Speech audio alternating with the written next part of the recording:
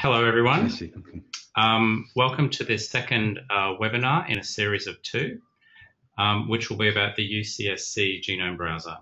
My name is Jeff Christensen from the EMBL Australia Bioinformatics Resource, and I'll be your host for today. I have two colleagues that are behind the scenes co-hosting the webinar with me, and that's Susanna Sabine from ARDC, as well as Christina Hall from EMBL-ABR. EMBL-ABR, or the EMBL Australia Bioinformatics Resource, is a distributed national research infrastructure network, and we provide bioinformatics support to life science researchers in Australia. We're set up as a collaboration with the European Bioinformatics Institute to maximise Australia's bioinformatics capability. We currently have 13 nodes across Australia, which are shown here on this map, each of which undertake or support bioinformatics research around several key areas. And these are data, tools, compute, standards, platforms, and training. Before we jump into the webinar today, I'll mention a couple of housekeeping things. So all attendees will be in listen only while the speakers are talking, and that's to minimize background noise. If you do have a question, please type it into the question pod in the GoTo software. This broadcast will be recorded and we will make it available on the EMBL-ABR YouTube channel, and we'll notify you by email when that's available. Today we're very excited to have Robert Kuhn joining us again to deliver this webinar. Robert, or Bob, is the Associate Director of the UCSC Genome Browser. Bob received his PhD at the University of California, Santa Barbara in biochemistry and molecular biology, where he studied the centromeres of yeast. Following a postdoctoral position at UC Berkeley, USDA Plant Gene Expression Center, he taught biochemistry, molecular biology, and genetics at UC Santa Cruz. He joined the UCSC Genome Browser project in 2003, where he's now Associate Director with a particular interest in clinical genetics. Today, Bob is also being joined by Lou Nassar at UCSC, who will also be, he'll be answering questions directly into the question pod. Today in this webinar, we have 117 people registered, and we'll continue to explore the UCSC Genome Browser and start to look at some of its more advanced features, which are listed on this slide. I also just wanted to mention that this is actually a webinar as part of a series, and we have an accompanying hands-on workshop. So if you're based in Cairns, Townsville, Brisbane, Sydney, Melbourne, or Adelaide, you can also attend the accompanying 3-hour practical workshop on the 8th of November. So that's going to be led by Bob from California over video conferencing, and it'll be facilitated locally by a network of bioinformatics training volunteers. The workshop will cover some practical exercises that have been that were discussed in today's and yesterday's webinar. So if you are interested in attending, please visit our events page. So that link is shown here at the bottom. So go to the EMBL-ABR website /about/events, and there are links to register for all of those events. Okay, so now I'm going to hand over to Bob. I'll make you the presenter. Okay, well, good morning. And I'm going to start here. There we go. With a thank you to Jeff and Susanna and Philippa on your side of the pond for all the organizing and all the fine background work they've done to set us up for today. It's my expectation that most of you were here yesterday, and I'm going to continue from there, pick up a few things that we missed yesterday. I apologize in advance if I working a little fast. The browser is really hard to do in just a couple of hours. Or I think we've got a total of 2.5 hours, 2.25 hours these 2 days.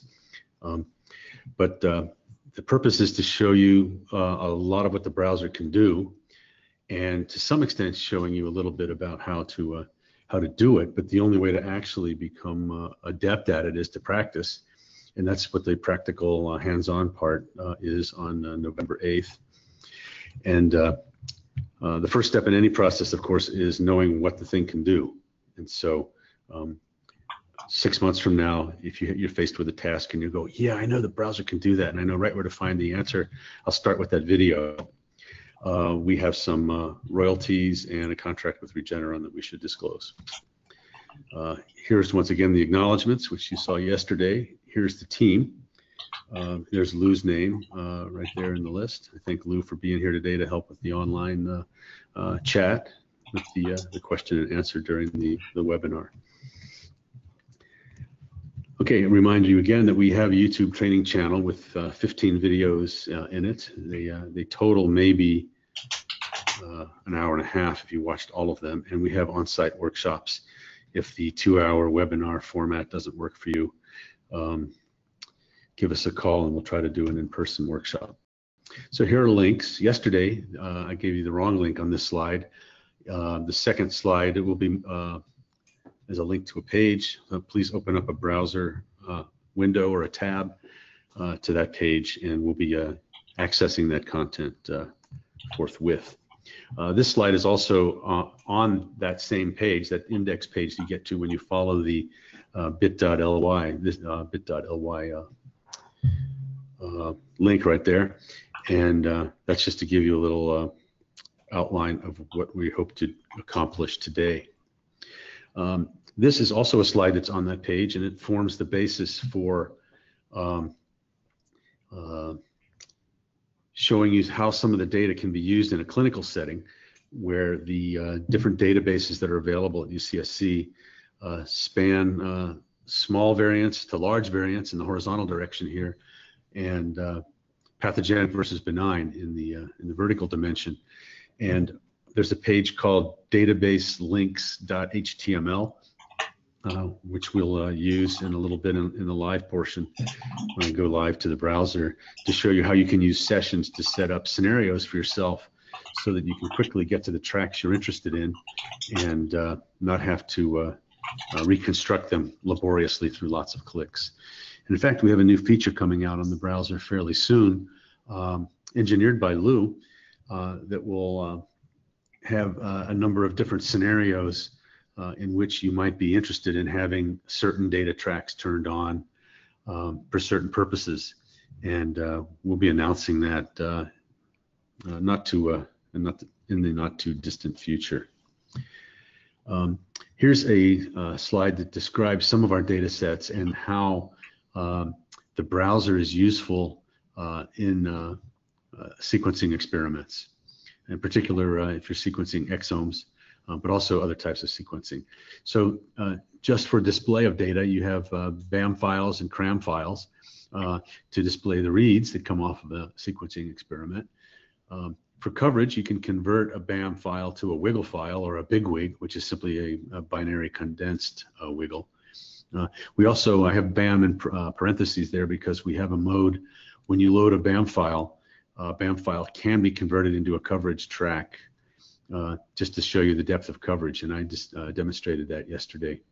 And then finally, to look at the variants, we have PG-SNP format, which is a way to get data into a simplified format for variants, which is also raw material for the variant annotation integrator, and VCF file, and then HTVS and RS are also input formats for interpreting variants. On the predictive side, the kinds of things you can predict with your various inputs, variant annotation integrator will output SIFT, polyphen, mutation taster, mutation assessor, and a few other variant predictors.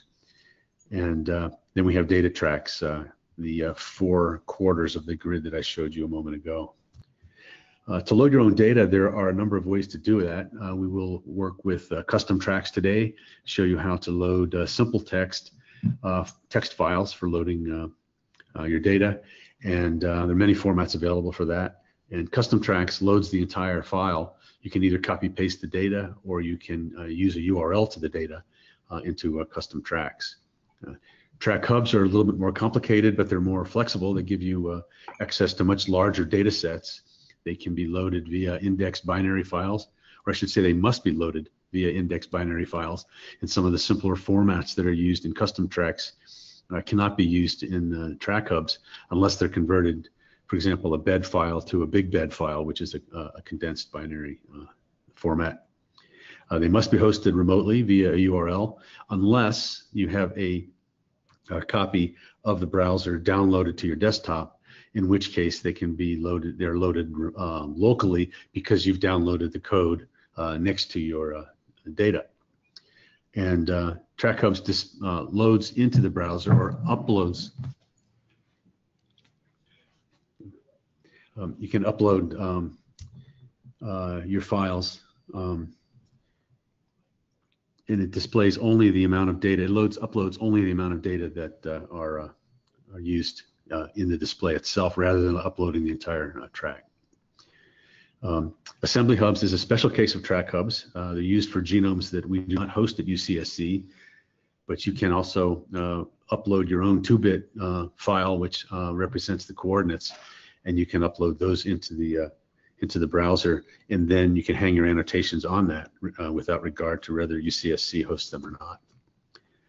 So here's a little cartoon that describes that. If you upload a custom track, the whole file goes to UCSC. If you upload it via URL, the same thing happens. The whole file goes to UCSC, but it's server to server rather than you copying and pasting the data. And then finally, the big format, the big bed, big wig, and other formats allow you to load a very large file onto your server, and only a small amount of the data are loaded to our server, only what's needed for display. Down at the bottom here, Cyverse is to remind me to tell you that there's a project called Cyverse, as you see it spelled there, that allows users to sign up for 5 gigabytes of data storage, and those 5 gigabytes then are available for loading directly into UCSC via the TrackHub mechanism or via the URL format that's shown in the middle panel here.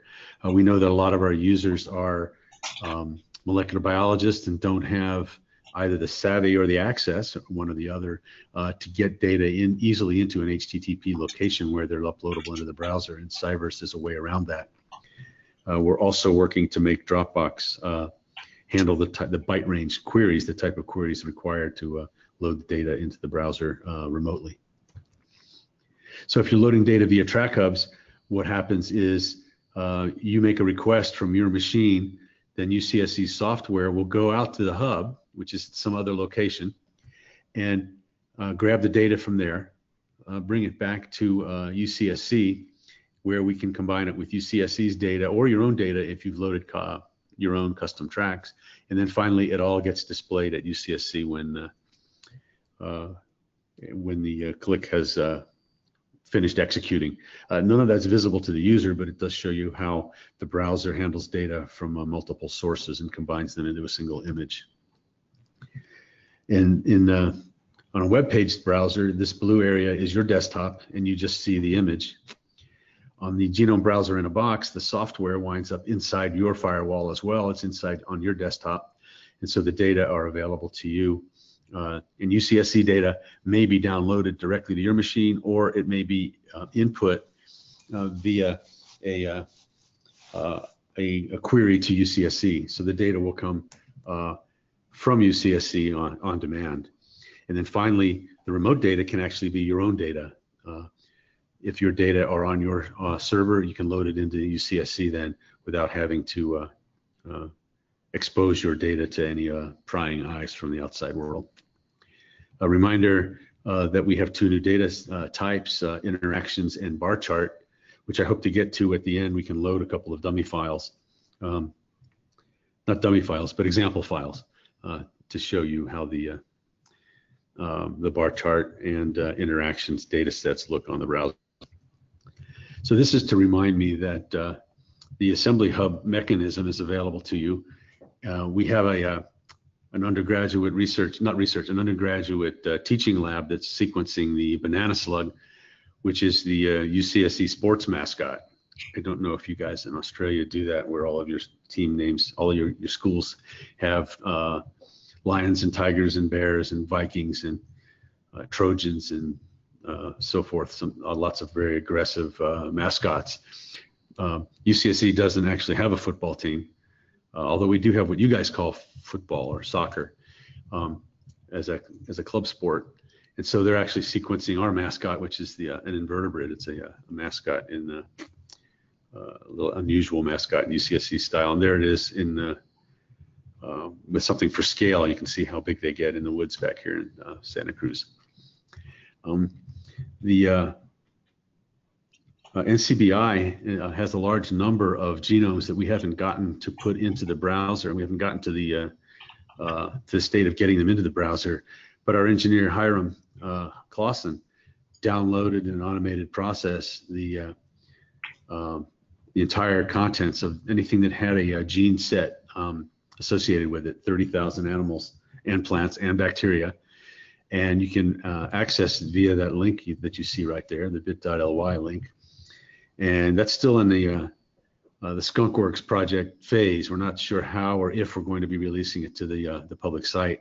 But if you're working on an animal or a plant that's not part of the UCSC standard setup, you can get to minimal browsers of a variety of kinds from that link. I can't guarantee that it'll always work because Hiram is tweaking with it from time to time. That's why there's a 3 on the end of this bit.ly. A couple of times he's moved the hub to a new location and had to change the link.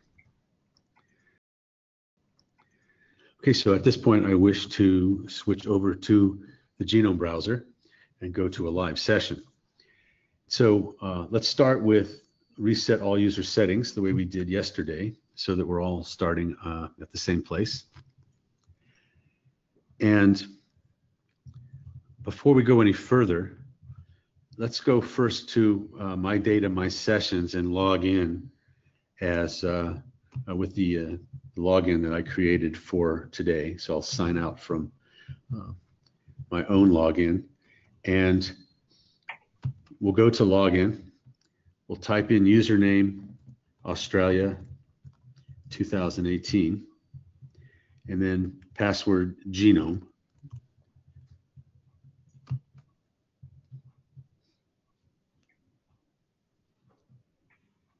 And I will not save that login. You can see that there are a few test sessions here that were saved not too long ago. And now you have access to the login page where you can save at any point during today's process. If you're interested, you can save any session you like, give it a name. I only ask that you not overwrite someone else's session. If you try to save the session and it has a name already, then it will warn you that you're about to overwrite a session. Please don't overwrite someone else's session. Maybe use your own,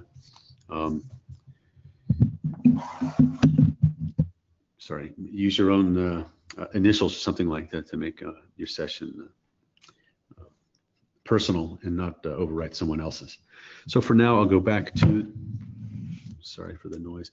I'll go back to the Genome Browser by clicking that link in the upper in the page there. And one other little bit of bookkeeping here. I want to take you to that URL that I gave you in that earlier slide. I can retype it. I go back here to this slide and whoops to the PowerPoint and simply type it in right here in large type. So it's bit.ly without the capital / UCSC AU 2018. And I'll get rid of the capital B here.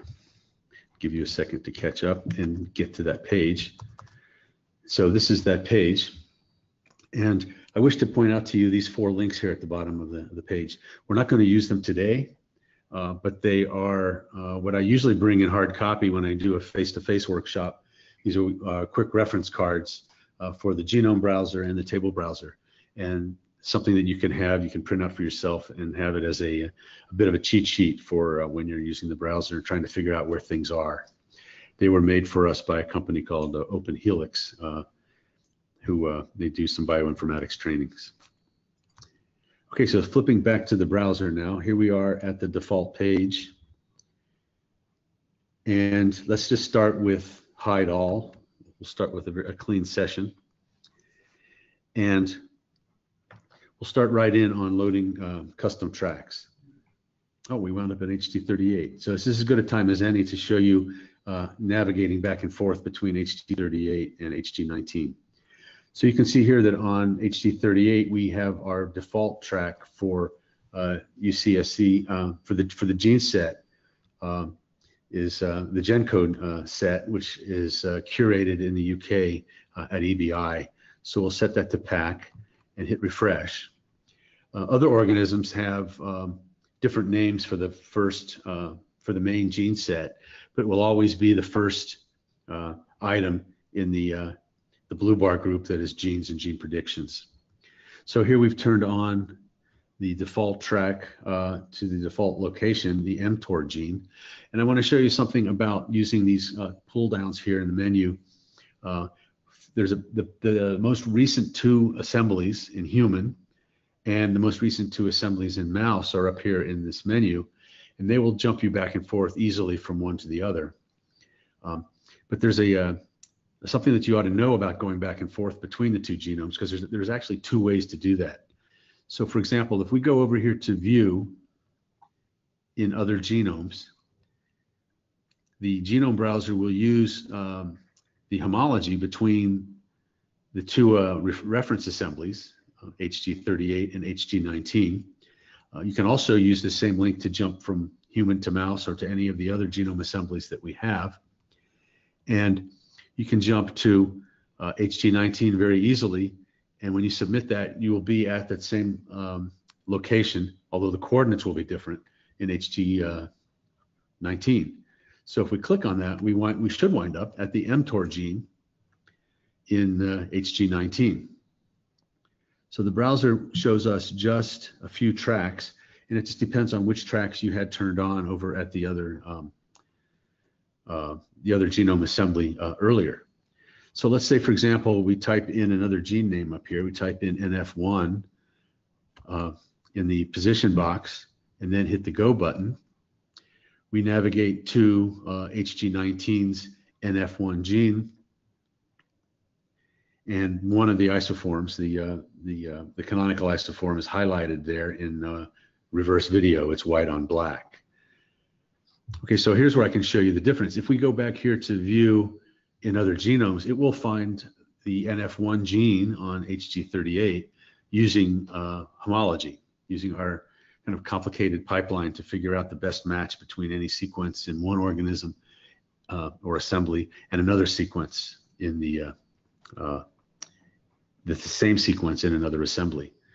However, over here, if we use genomes, the browser remembers where we were on last time we were on HG38, and so it'll jump back to the mTOR gene. So that way you can go to another genome, you can jump around, look around in HG19, HG38, and get your, have 2 different ways to get back.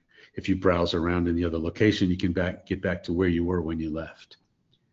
So let's go to HG19 again, because that's still the genome that's best annotated. And in fact, 2/3 of our traffic on human genome assemblies is still on HG19.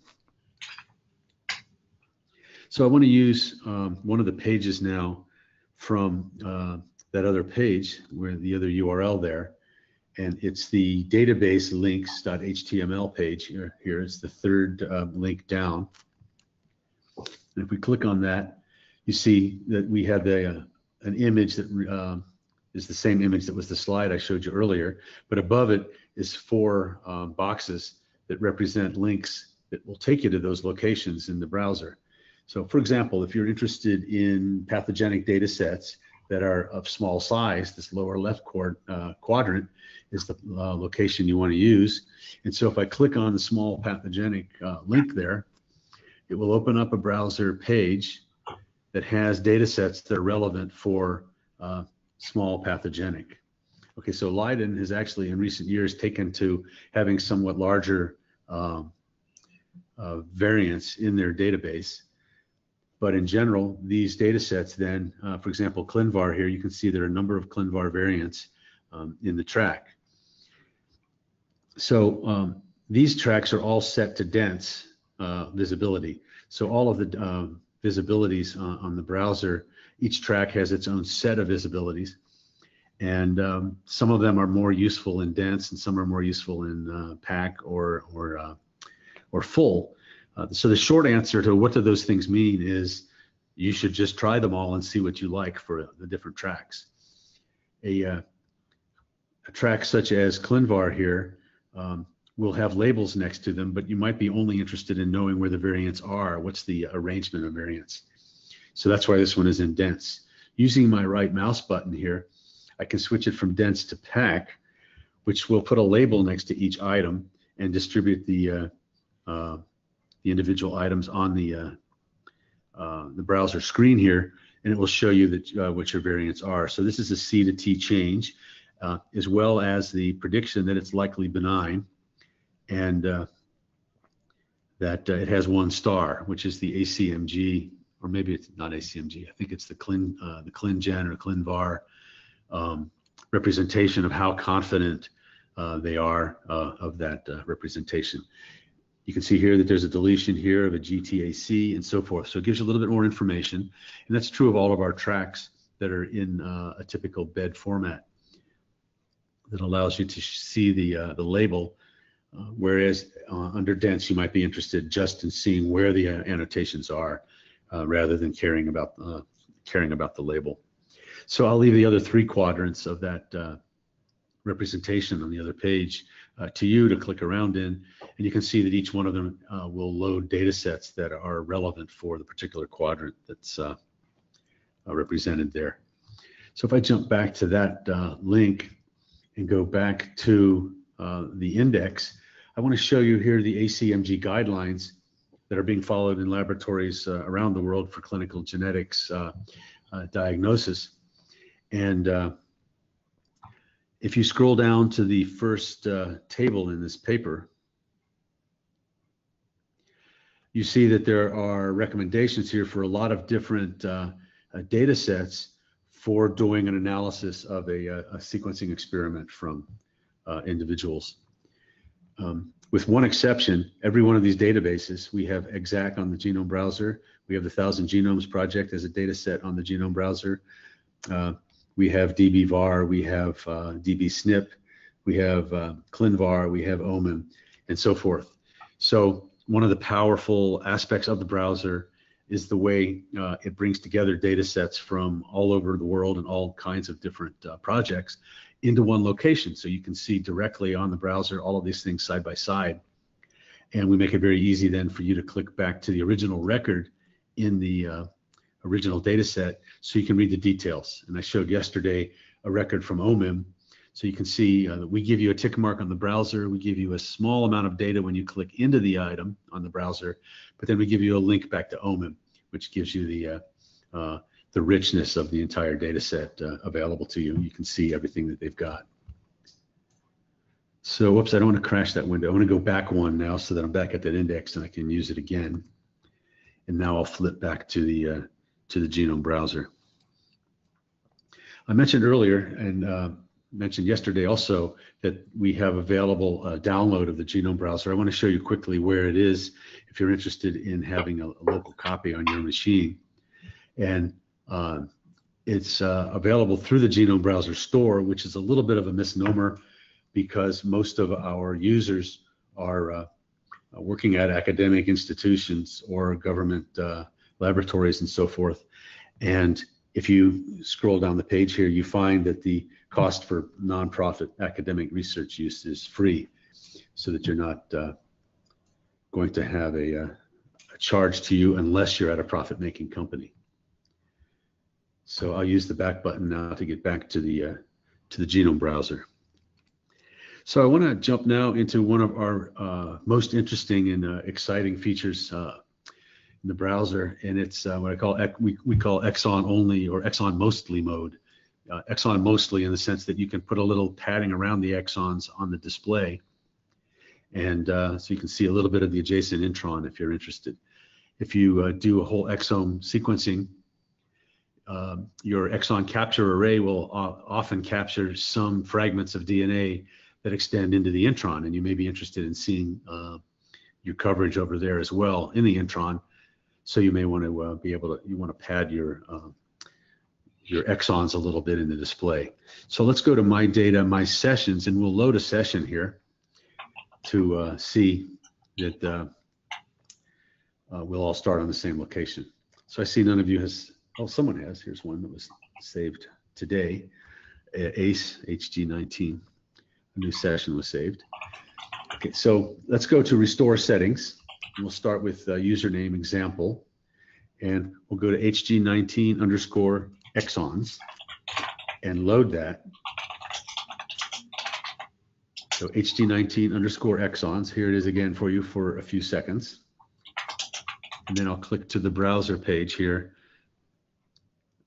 Using the browser link, it jumps back to the genome browser. And this display then shows you 17 data sets. So there's the gene set at the top. You can see we're at 2.1 megabases of DNA. And the data sets here are represented in sets of 4, which are in each color. Each set of 4 is a cell line, and each pair within that set of 4 is a replicate aligned to one strand or the other. These data come from a much larger data set that's part of the ENCODE project on HG19, for which we were the data coordination center. And if you click this little button on the left side here, this configuration button, you can see all the other data sets that are there. I'm not going to do that. There are dozens of them. And you can see that this particular gene here, the ATP11C gene, is expressed in all 4 cell lines, pretty much the same in each. You've got a number of other genes.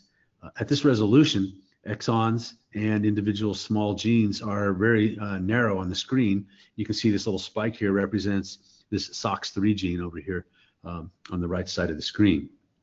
On the left side of the screen, you can see FGF13. You can see that it's not expressed at all in this first cell line, and it is expressed in these other 3 cell lines. The exon-only mode is a nice way to look at expression data, because your gene expression data is going to be confined to the exons, and the rest of the genome is pretty much irrelevant to you in that context. So if we go to view multi-region, we're faced with a checkbox here that allows us to go into multiple different types of multi-region view. But for now, let's simply click Show Exons using UCSC Genes. And you can see here's where you change the padding, where you have a little bit of intron nearby. I'll just accept the default here. It puts 6 bases on either side of exons, giving you a little 12 base space between adjacent exons. So hitting Submit here, the browser will take a few seconds. It's dividing the screen up into vertical slices where each exon is in its own slice, and it's thrown away all of the introns. You can see here that we've drawn the virtual chromosome that's been created from this is 27 kilobases in size, and it still spans the 2 megabases that we had on the screen before. But each one of these little pink lines in here represents a missing piece of DNA, be it an intron or an intervening region between genes, an intergenic region. You can see that some of the little 12 base spaces are here. This little white space or little thin white lines on the browser. It's actually an engineering tour de force. Our engineer Galt Barber did this, and he made extensive use of some pretty clever programming. And one feature I didn't show you yesterday is the ability to rearrange tracks in the vertical dimension. And so what Galt's done here is he sliced the screen up into many little pieces, and yet it's still possible to rearrange tracks. If you situate your mouse over the left side of the screen here, you get this up, down, double-headed arrow there, indicating that you have the option to move your tracks around. You can slide them up and down. So he's maintained that capability in exon-only mode here. So one interesting thing you find when you go to exon-only mode at this particular region is that there's an exon here that's much larger than the exon in these other isoforms of FGF13. And interestingly, you can see here that the blue and the green, I'll slide all of the blues together, the cell lines that are in blue and green are all transcribed off the same strand of DNA. But the blue cell line is using these exons over here, and the green is using this other exon over here, which is a feature that's completely impossible to recognize when you're zoomed out at the 2 megabase range. This is where I usually remember to show the keyboard shortcuts, which I don't use very much myself because I'm quite familiar with where all the pull-down menus are, and it's a relatively recent feature engineered by Max Heusler. But on my keyboard, I'm with my mouse just somewhere on the page here, I'm simply going to type a question mark, which will open up the menu showing you the options for keyboard shortcuts. If there are things that you do frequently, the keyboard shortcuts are a quick way to get there. I do load custom tracks from time to time, and I even remember that CT means custom tracks, and I occasionally remember to do that. But the default view is a quick way to get out of exon only mode so that I can type DV on my keyboard and it will immediately pop back out of exon only mode. One thing I probably should have shown you, let's see if there's an exon only. Okay, EV is exon only view. So I go to EV, redraw the screen in exon view, and I failed to show you that this is an active session. You've actually pulled down the genome into just its exons, but the other features such as dragging the screen to the right or the left, if I put my mouse over there, it will kind of cache the data that it already has for the part of the screen that's still showing, and then it'll redraw in exon only mode any genes that are off the screen here. So we're still at the same resolution. We're still at 27 base pairs. And you can zoom in and out if you want to look at just this one region here. You can zoom into that region in exon only mode, and it shows you which regions are being stitched together. So the full functionality of the browser is still there, even though you've sliced it into exon only mode. So let's go back to default view by typing DV again here. And now it'll take that region that you're looking at and put it back into default view.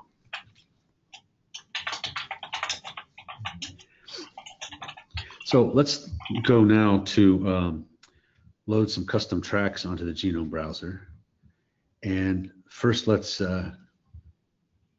collapse this particular track set. I put my mouse over the little bar on the left side, and I'll use the right mouse button to pull up the context sensitive menu and hide the track set by clicking on that particular selection. So we have the genes track left on here. And so let's flip back to our index page here and click into ctexamples.txt. So this page has a number of different blocks of text separated by a white space, a white line. And each one of them represents a small bit of data in a different format. So it's possible then to put your mouse over here and copy the whole page. So on my machine, it's Control A followed by Control C. You can also copy the URL up here, and I'll show you that method here. Copy that. So whichever you choose to do, you're grabbing either the data or the URL, which is a pointer to the data. And then you can go back to the browser here and you can load My Data Custom Tracks. This is a good time to point out that a number of the items in the pull-down menus are also available at the bottom of the screen here using these buttons. For example, Add Custom Tracks takes you to the same place as the pull-down menu I just showed you. So if you click the button, Add Custom Tracks, our Custom Tracks input page is available to you, and I will simply paste the URL. You can also just paste the data and then hit Submit. The result is loading all of the data from that page, and it will take us to a page that has a table with one line per custom track. So before we actually click into the browser, I want to point out that when you load your own custom track, you have control over the long label, which is called description here, and it's the same as the label that appears in the browser graphic when the data are represented in the graphic. It disappears when it's in hide mode. And then name over here is also what we call the short label, and it's the label over the track controls down at the bottom of the graphic. And when we get back to the browser, I'll show you that. So here's the position box. in the position box, the data can be loaded using the very first item in the track. So if we click position here on chromosome 6, while it's loading, I'll go back to the track here and I'll show you how it's encoded. So track name equals and description equals. I can show you here where is the paired ends track is the one I highlighted before. And you define it simply by in the header, the word track followed by a number of key equals value items. And then the visibility, whether the track will be on or not, and how it's on is encoded this way. Visibility equals pack. So here we are at the browser. The first item in the first track is item 0, and it was designed for this demonstration to simply encompass the entire space for which there are data in any one of those tracks. So the different items here in this track are in a what we call bed 4 format. It's nearly the very simplest format because you can do without the name and still get a track. So Chrome start, and Chrome end are the minimal items needed to show you a box on the browser. And bed means browser extensible display, and it's a format that simply lets us draw a browser item on the track on the screen. The next track here is bed 12, which lets you draw a gene model where you can connect things. And a more practical example these days, since most of our users are not creating gene models themselves, although you might if you were working on another organism that hasn't been well annotated, or if you were doing your own assembly hub. Bed 12 format can also be put into service for paired end sequencing, where you have a couple of reads at the end of the same molecule, and you want to represent how those molecules are displayed, and you can see how your sequencing looks, how much of the ends you've sequenced, and how well aligned they are to the genome. It's also a way to pick out insertions and deletions. If your sample has a deletion relative to the reference, then the two ends will seem closer together on the reference than they actually are in your sample. And so those two reads on the opposite ends will not be the same distance apart as most of the reads in your sample. And so bed 12 format here has been adopted to in service of the paired ends. And you can see here that one of the items is item RGB, one of the columns, and that's red, green, and blue. So I chose a little bit of a red color for the negative strand. You can see here that some of the fields are just filled in with zeros. And those are the fields that are used to show the ends of the gene annotation. And then black, this RGB color space is available on the web. You can pick out any color you like and put them in there for individual items. So if I flip back to the browser here, you can see that this is a bed 12 format, but several of the fields are empty. All of our custom track formats are pretty well documented. And so if you go to My Data Custom Tracks, you can also search via help, but the most direct way is to just go to the Add Custom Tracks page. And from the Add Custom Tracks page, there's a listing of all of the different data formats that are available in the Wiggle and Big Wig and so forth. Have a number of parameters that are not in any of the files I'm showing you today, but you can get fairly fancy with the way you do your display if you go in there and you look at the details of what kind of configuration options are available. You just string them together on the command line here in the header, in the track header, and then they are applied to your track. So going back to the browser now, using just the link here in the blue bar, Genome Browser, we can take a look at the next track down, which is a bed graph track. So you can load your data into a bed graph format using simply a fourth data column here, which is very similar to the bed 4 format, except that it needs to be a value, and the browser needs to know that you're using a bed graph format. And so you have to put, you have to put type equals bed graph in your header. Without that, these values will simply be interpreted as labels, and you'll get little boxes without any second dimension. And the boxes will have a label next to them, which will be your number.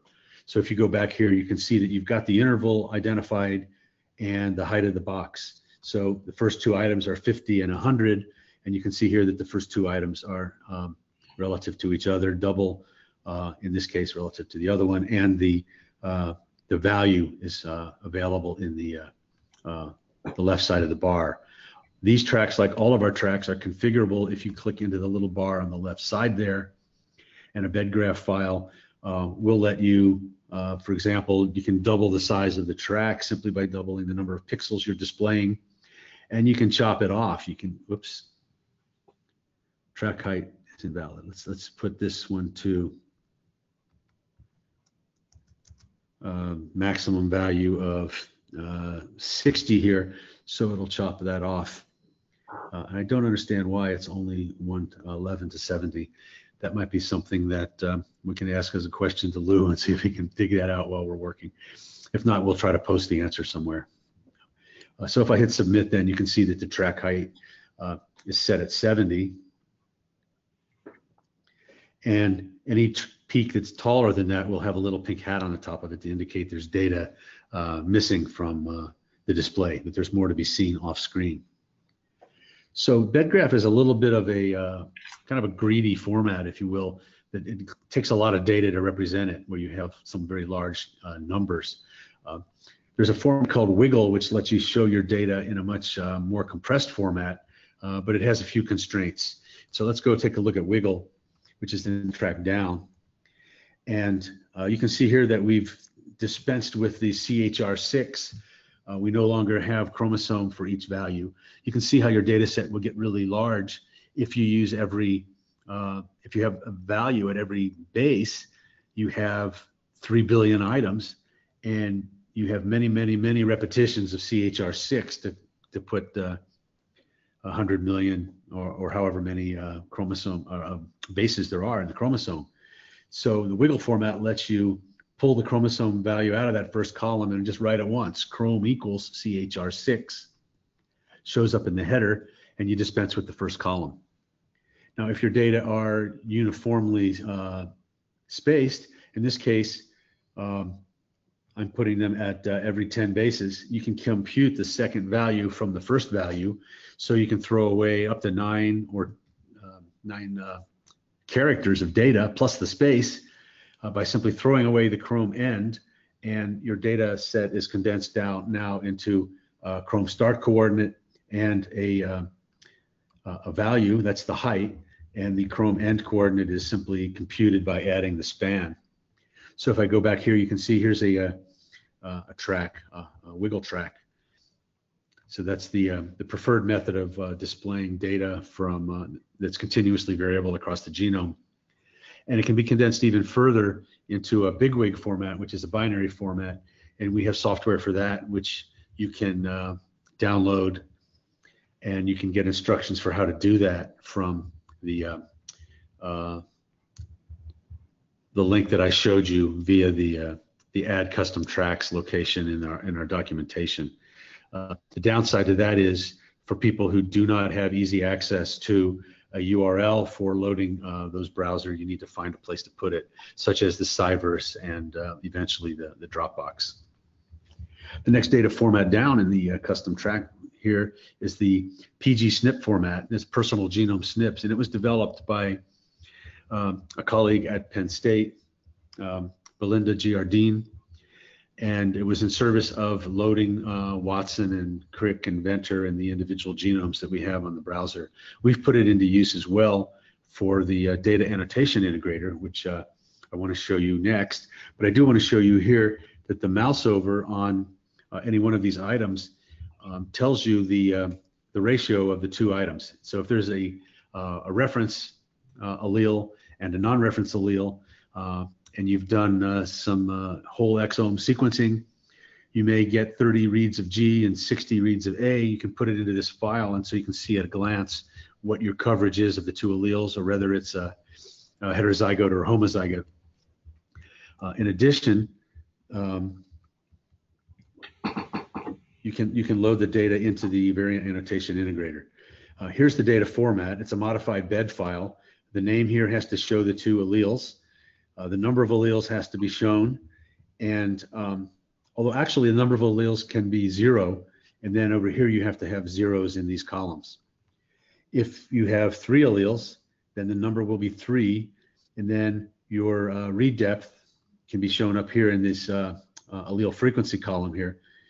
Here was the 6090 that we saw earlier, and you have to have a comma delimited data field here that matches the number in the data field next to it. If you want to just load the data into the variant annotation integrator, you have the option of simply having zeros in the file right there. So I want to go now to the variant annotation integrator and show you how this file can be used as input, and we'll get a brief look at the small amount of data here and how the output will be displayed. The variant annotation integrator is available for any data assembly, any genome assembly that we have for which there's a gene set. So the tools, variant annotation integrator here, can be used then to look at data from any track that's in a proper format. The formats that are supported by this tool are the PG-SNP format and VCF format. We'll have some artificial examples here that you can see that you can load into the browser. If you come here without any tracks loaded, then you can still play with it a little bit using those artificial examples. You can also load variants in as HGVS or RSIDs, variant identifiers, and so you can see what the variants are. If they have an RSID in dbSNP, you can load them in a file or paste them in there. So the file that we just loaded, this custom track, is my data, my SNP custom track, and that comes from the long label here that description equals personal genome SNP format. So right now I'm simply going to take the defaults, but I'm going to point out that there are a number of different things you can do to configure this, including if you don't like the UCSC genes track, you prefer RefSeq or one of the other gene sets. We have a large number of gene sets that you can use, and those gene sets will then be used to annotate the output. I will show you briefly that if you use the NCBI RefSeq curated track, you can jump down here to one of the output formats, and the HGVS variant nomenclature, you can get your output in HGVS in both the C dot or the P dot nomenclature. The G dot is a little bit weird because you typically already have your input coordinates, so that this will simply output your coordinates back to you. It's a little bit circular. So I'm not going to use HGVS output, and I'm going to scroll back to the top of the page and select the gene set, the default gene set, UCSC genes here. And I'm going to scroll down and show you some of the other things. You can get intersections with transcription factors. If you believe that a transcription factor, a variant in a transcription factor is significant or relevant to your work, you can turn that on and it will pull out the intersections with the transcription factor. Scrolling up a little bit, DNase hypersensitivity data are available there. If you're in a tissue that you can see whether or not the DNA is open for transcription in various tissues using that data set. The default outputs are SIFT and polyphen, although there are others here, and we intend to include Ravel and CADD, because we're seeing those data sets being used in slides at meetings. We try to be sensitive to our user community, which includes you. If you find something that you would like included in the Genome Browser, drop us a line. You can reach us via our mailing list, which I don't use very often. Under help here's the mailing list under the help pull down menu. You can drop us a line and say, I really wish you had this data set or this output format for mutation predictors or variant predictors and so forth.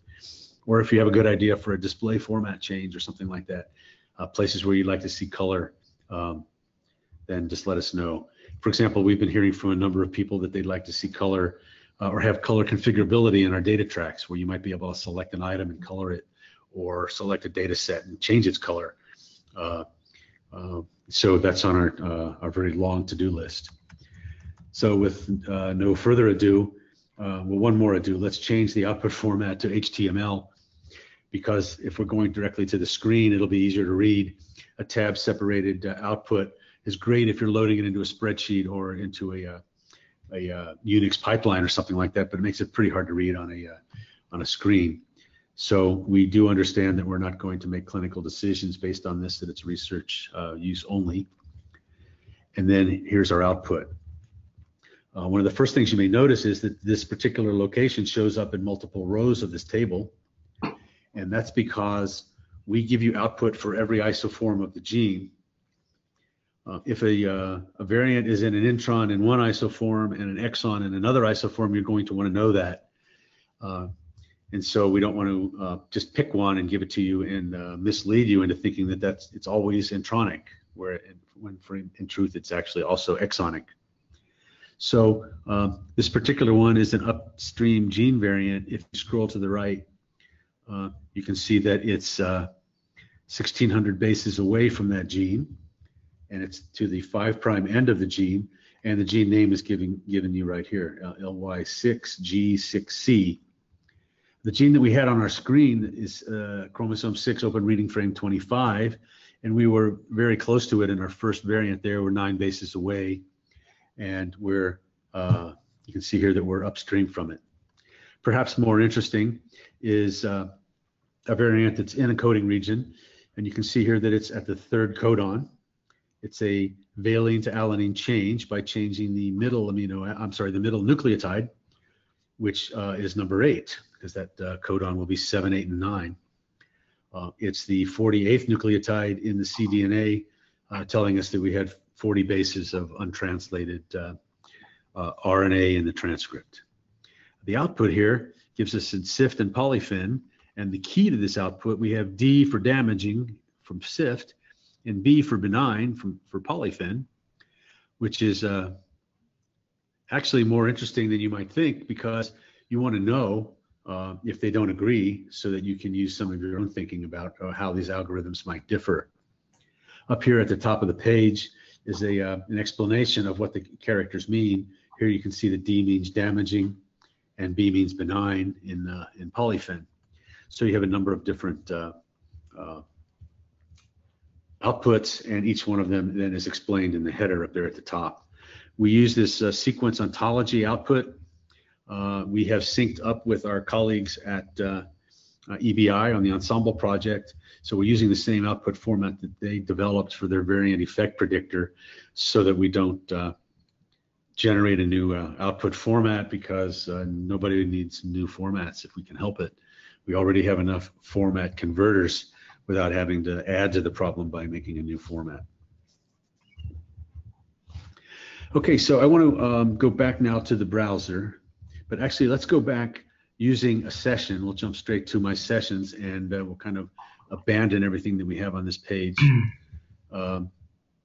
I didn't mention it, but down below on this page, we actually have some splice variants and a number of other types of consequence that might come out of such an experiment. So I want to go to multi-region discontinuous feature, which was mentioned on an earlier slide. And to do that, I want to, let's see, maybe I don't want to go to a session. Let's go, okay, let's go back to the browser. We'll go to Tools, Table Browser. And I want to load into the table browser a number of genes. And these genes will be used as input for the feature of discontinuous display. You remember in exon only mode, we looked at regions that were next to each other, but we just threw out some slices and squeezed the thing back together again. So let's go in the table browser here to group genes and gene predictions. And the default is UCSC genes, so we'll accept the default. And then we go to paste list here, because I want to load in a number of different genes, and I want to get the coordinates for the genes. But before I do that, I don't want to go use the known gene table, because the known gene table will give us coordinates for every isoform, and we don't really want 4 or 5 copies of the same set of coordinates to paste into the multi-region mode. So to get just a single set of coordinates for each gene, let's go down in the table list here to the known canonical table. But while the pull-down menu is open, I want to point out these other tables. These other tables are the tables that generate the content on the known gene details page that I clicked into yesterday. You may remember I clicked into SOD1, and we jumped from there to the Kyoto Encyclopedia of Genes and Genomes. Those data, all of the translation tables for those different types of formats, how we know what ensemble's using for different transcripts, and how we know what the GenCode transcript is all encoded in one of these tables, or stored in one of these tables. Known canonical stores the coordinates for one isoform per gene. So if I select known canonical, I can now go to paste list, and into the box that shows up here on this page, I can load a list of genes. So I'm going to choose FGF2. And the scenario that I'm proposing here is you have a gene, and you're interested in maybe some of its potential receptors, such as FGFR1, FGFR2, FGFR3, and FGFR4. So you might have your RNA sequence data already loaded into a custom track, and you may be interested to know whether you have in your various cell lines or your various tissues, what's the expression pattern for each of these genes, and you don't want to jump back and forth around the genome. And I chose these not only because it's kind of a potential biological scenario you might be interested in, but also because they reside on a number of different chromosomes. So let's submit this list and make sure that the genome link is selected, because if the position button here is selected, then it will only look for the genes in the region that was on the screen last time you were at the browser graphic. And in that case, none of these genes will be, because we were at that chromosome 6 location.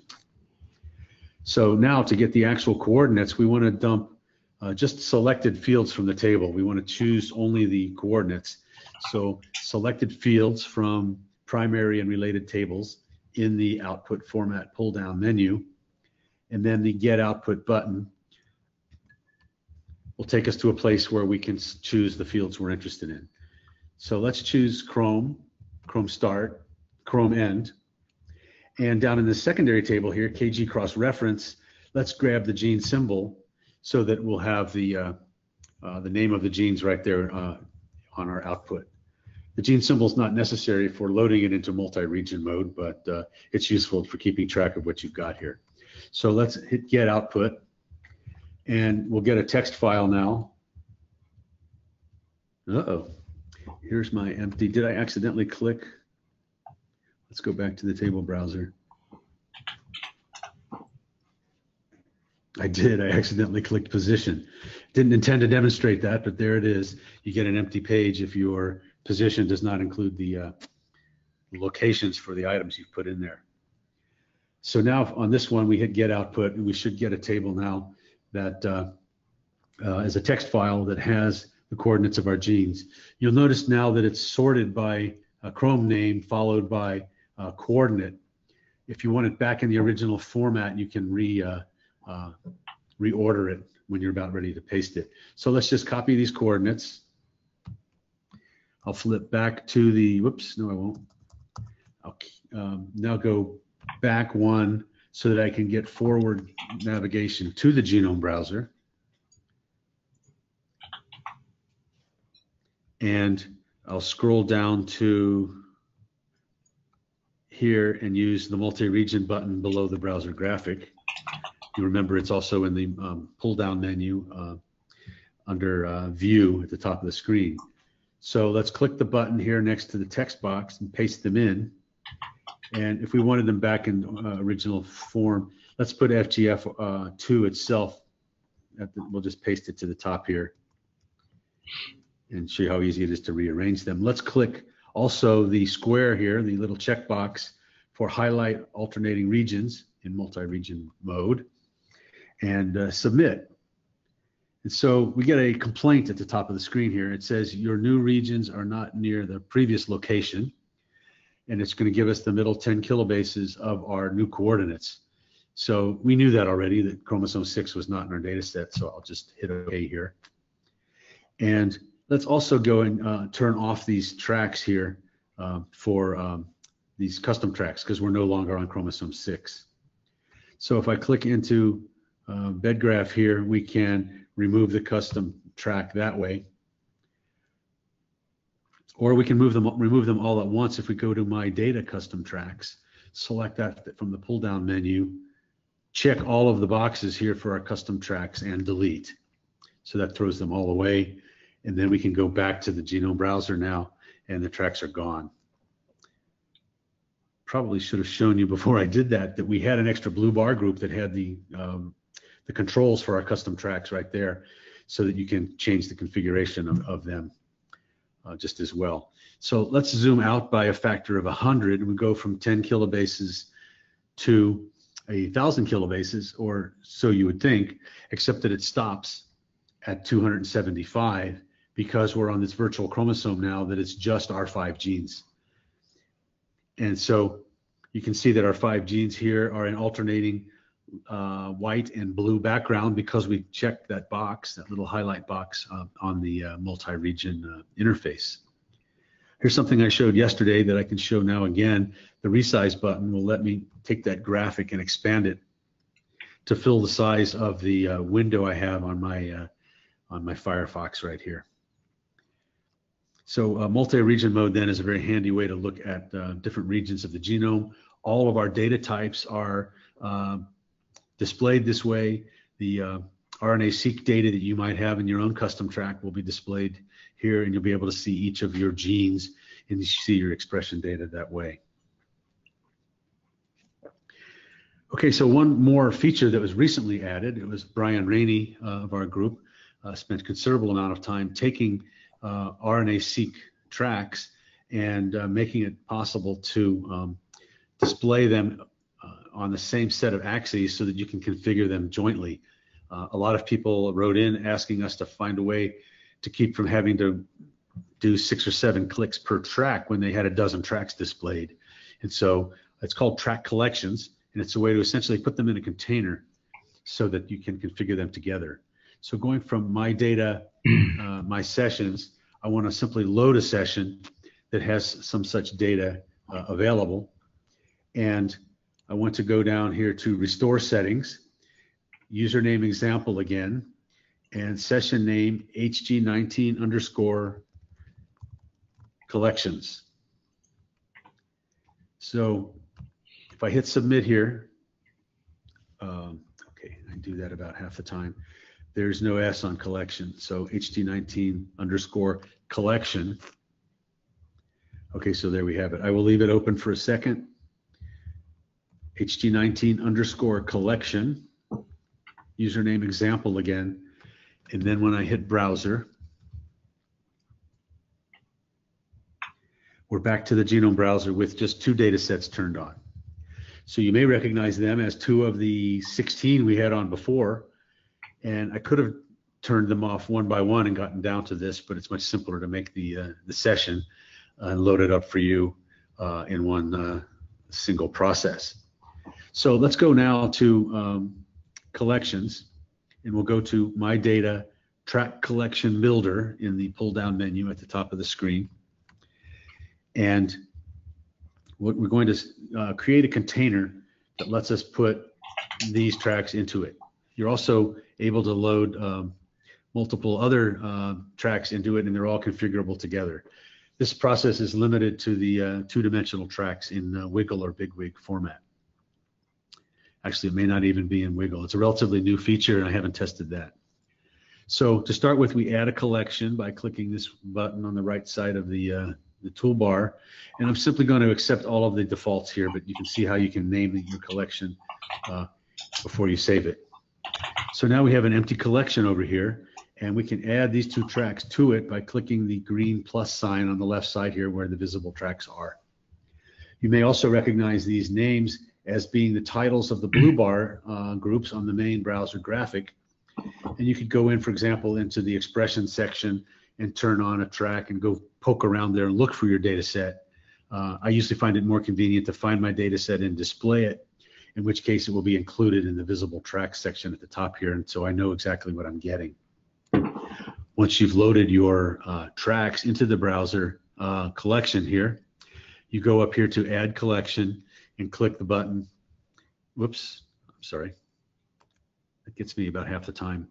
The Go button up here on the blue button here is the way to load that collection into the browser. This is a relatively new feature, and you can probably expect it to change a little bit in the coming months and years while we get some of the bugs out of it. For example, I'm an advocate of making the Go button easier to find up there because I do that about half the time, which means to me that it's not as intuitive as it might be. So we do have now we have these two tracks reproduced in this collection up here, and we also have the original copies down here. One of the first things you may notice is that the tracks don't look quite the same over here, and that's because the tracks are configured to full display mode so that the entire height of the track is visible rather than just the first 100 points, data points here as they were configured in the original track. So one of the beauties of having the collection is that they are co-configurable. So if I click into the configuration button on the left side of the track here, I can, let's make it a little taller to start with. Let's just make it 60 instead of only 30. And you can see here that the maximum value is up to 1,000. And let's change data scaling from auto scale, which is what caused it to have each track at full display mode for its individual track, and use vertical viewing range setting. So you can see that the entire data set has data up to 200,000 data points. And we certainly don't want to do that, or our small tracks in the 600 range will disappear. So let's just display 200 of them. That will make the track display twice as much data as was in the original track at the bottom of the screen, which was set to 100. So we have 200 maximum value. We hit submit, and you can see that we'll have formatted each track now so that it's the same data here, but it's now just in a track that's twice as high. So we have twice as much data displayed. Let's go back to the configuration page now and show you merging tracks. We have a merge method called transparent, which will allow the tracks, and you can do this with more than 2 tracks, and it's called transparent overlay.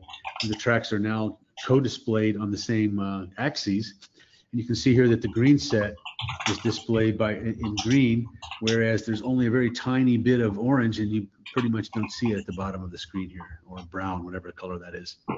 You can see here that the opposite is true for this one, where the brown is showing, and in this section over here, you can see that there are places where the brown is taller than the green, and so it shows up as a peak above the black peak.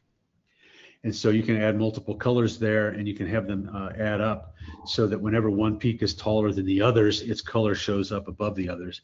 And you can zoom around in the genome and look at different genes that way. You could also put it in multi-region mode and see your favorite genes all displayed at the same time. So another configuration option here is if I click into this button, whoops, that's the wrong one. Okay, that's the UCSC genes configuration button. Let's go back and redo that.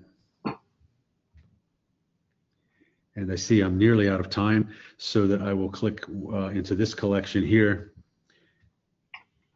go in there and simply switch it to subtract, and I'll change the vertical viewing range to minus 200, so that if it's negative value, it will show below the 0, and hit submit. And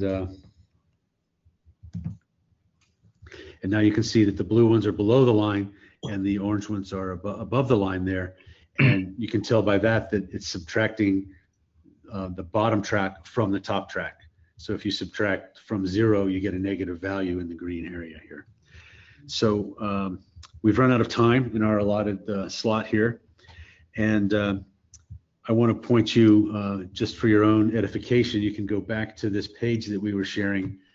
Go back here. You can see that we have bar chart and interact, and you can load them yourself into the Genome Browser, into the same place that we loaded the custom examples.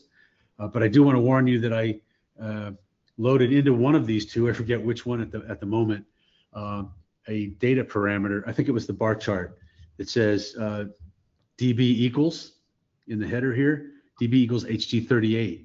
So that was designed so that when we loaded it in, it would give you an error, and it's a way to confirm that you actually have your data displayed on the proper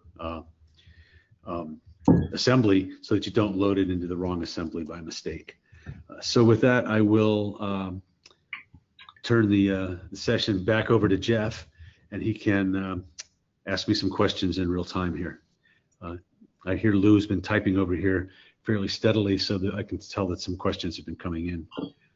Thank you. And yes, Lou has been doing a fantastic job fielding lots of questions that have come in. We have a couple here that I will just read out. So a few participants have asked about specific examples of the bed graph and wiggle format. So could you just explain a little bit more about the actual data behind those formats, please?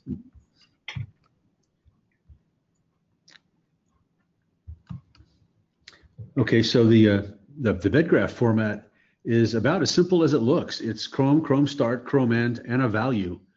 And so the minimal track for getting it in there would be track, a word, just the word track, followed by type equals bed graph, that's required. And you don't even have to give it a name or a short label or a long label there. I gave it a color, auto scale. So the simplest thing would be just say track equals bed graph and the data. And so it'll give you a track that gives you the range of data with a height to the peak. I'm sorry, what kind of data? I think Lou's cueing me over here. So what kind of data might you want to put in this?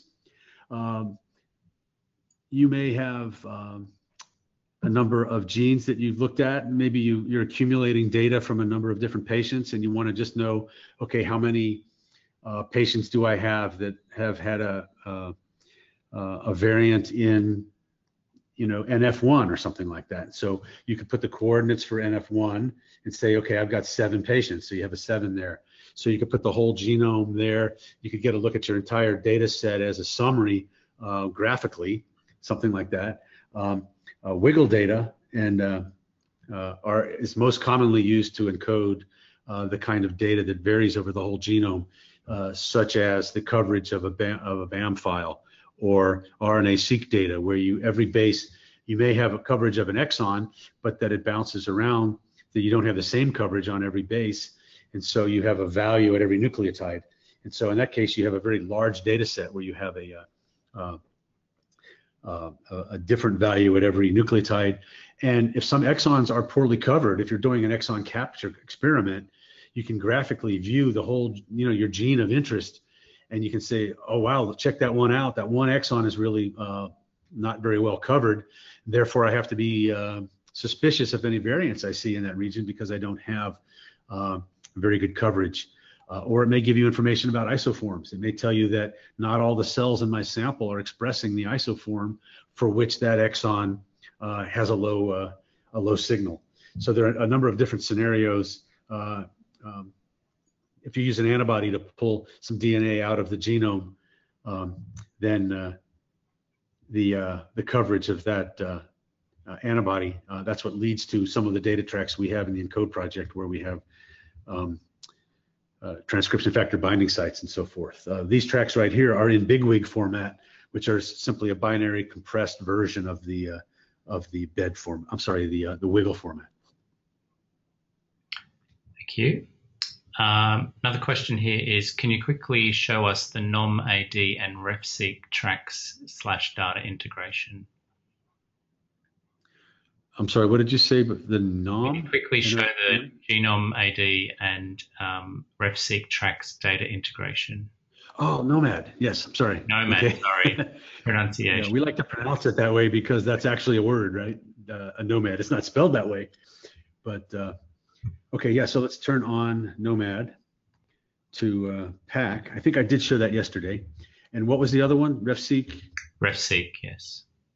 Okay, sure. RefSeq is going to be up here in the gene and gene predictions track. And we'll turn that on and then hit refresh. We'll turn them both on at once. Okay, so the Nomad track at this resolution doesn't show because it's in that PG-SNP format that we saw before, and it's a very busy track. They have 100,000 genomes or 100,000 exomes and tens of thousands of genomes. So let's zoom in to this one exon here.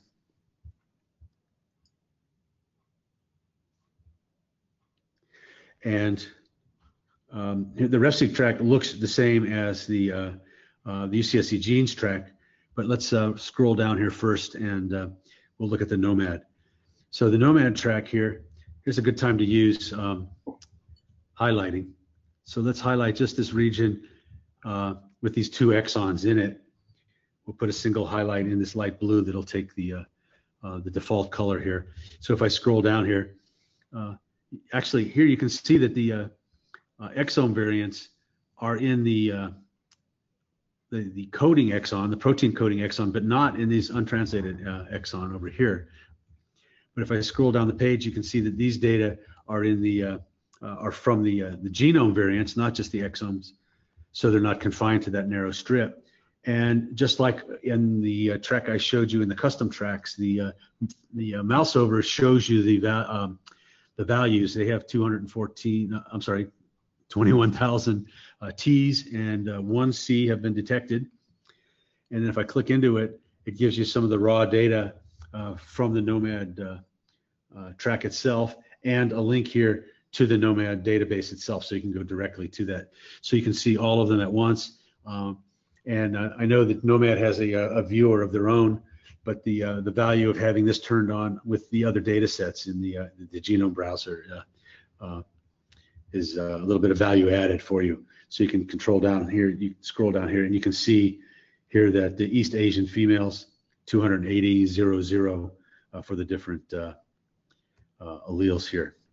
I'm not too familiar with the details of this page, so I won't attempt to describe it any more other than to show you the page and that there's a link back to the original Nomad data set.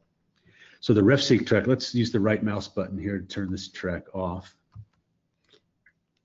And I'll turn the second large track off as well because I want to zoom out here. Let's just pick a place at random. I'll use the navigation up here in the chromosome ideogram to grab a chunk of 3.5 kilobases. So I'm sorry, megabases. So there will be a number of genes in there. And you can see here that the RefSeq track came on in dense format, which just shows you the footprint of the gene, but it doesn't really show you the isoforms of the genes. So I will open that up. These two data sets don't differ from each other very much. Sometimes one has more isoforms than the other. Sometimes there's some differences in the start codon or the 5' end, how much of the untranslated region there is. Yesterday I clicked into one of the UCSC genes tracks. It's much more richly annotated than the RefSeq track. If I click into the RefSeq track here, we'll see one of the items, this particular gene here. And while we're waiting for it to load, I want to point out that there are actually some subtracks involved also. This particular page does give you an alignment between the RefSeq and the genome. They're not always identical. And as usual, a link out to the actual data at the contributing location, which in this case is NCBI. All of our pages have a track description. I'm not sure I mentioned it, but all of our pages have a track description here. at the bottom of the item when you click into an item, or at the bottom of the configuration page when you click into that little bar on the left side. And if there are colors involved in the page, somewhere on this page it will describe the tracks and what the colors mean. I don't see any colors on this track. So I think that does it for my description of the RefSeq. Oh, actually, let's click into this configuration page and see if there are multiple tracks. Yes, see there are. We have the RefSeq curated is the one that came on when we turned that on, but we also have a number of different other data sets. RefSeq all, UCSC's mapping of RefSeq. We use a slightly different mapper. We use BLAST and they use BLAST. So we get slightly different mappings when we map it using BLAST. So another question, or we have 4 minutes left, right? Yeah, we're sort of out of time for questions, unfortunately. But so what we'll do is we'll change presenters back to me, and I'll just do a wrap up. Okay, before you do that, am I still on? Yes. Okay, I want to thank everybody for being with us today. I appreciate the opportunity to share the browser with you. As I said earlier, I know I'm going pretty fast, but you can watch the video. You can also check out some of our other resources, our help pages and so forth. And we do have a mailing list for you to write to. So thank you very much. Thank you, Bob, and also to Lou. That's been excellent. As I mentioned at the beginning, there is also accompanying practical sessions. So as I said, if you are in Cairns, Townsville, Brisbane, Sydney, Melbourne or Adelaide, please go along to our website. So that's embl-abr.org.au/about-events, and you'll see links to those. I do know that some of them are currently full, and there's also a waiting list, so at UQ, for instance, but please do add your name to the wait list, and it's good for us to know general numbers of people wanting to do these courses, so we can use that to plan future events. Okay. So as far as EMBL-ABR goes in our webinar series, our next webinar will be on the 30th of November. This will be delivered by Jason Williams from Cold Spring Harbor Laboratory in New York. And he is the Education Outreach and Training Lead for the Cyverse Data Management and Analysis System. So he's going to give us an overview of Cyverse. So if you are interested in registering for that, please go to our webinars page. So that's embl-abr.org.au/webinars, and you'll see that this is there, and there's a link to be able to register for that. Finally, just before we leave, EMBL-ABR would like to acknowledge funding from Bioplatforms Australia and the University of Melbourne, and ARDC would like to acknowledge funding from NCRIS. For these particular events, EMBL-ABR would like to thank Dominic Gorse very much. He's at QFab at our QSIP node, and he's initiated this series of UCSC browser training events and also enabled its delivery through securing funding through an AGTA small grant scheme. Just before we leave, as it closes, there'll be a short survey. If you could fill that out, that would be great. It only takes a minute to fill it in. So thanks again. We look forward to hopefully seeing you in the training event, accompanying training event. So thanks and goodbye.